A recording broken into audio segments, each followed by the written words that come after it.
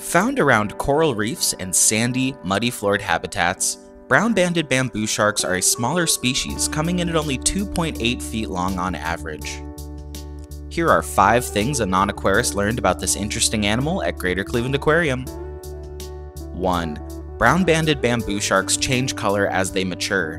Juveniles maintain a medium brownish color with dark banding, while adults appear solid brown. They're estimated to live around 25 years. 2. These sharks dine on smaller fare like crabs, small fish, shrimp, and bristleworms. Their own predators include larger fish and even other sharks. 3. Brown-banded bamboo sharks are largely nocturnal, spending most of the daytime hiding in small spaces in the reef. After dark, they come out to hunt. 4. Brown-banded bamboo sharks lay eggs in elongated cases.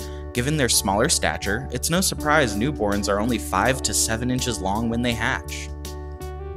And 5. Surprisingly, this species of shark can tolerate hypoxia, or low oxygen levels, for up to 12 hours.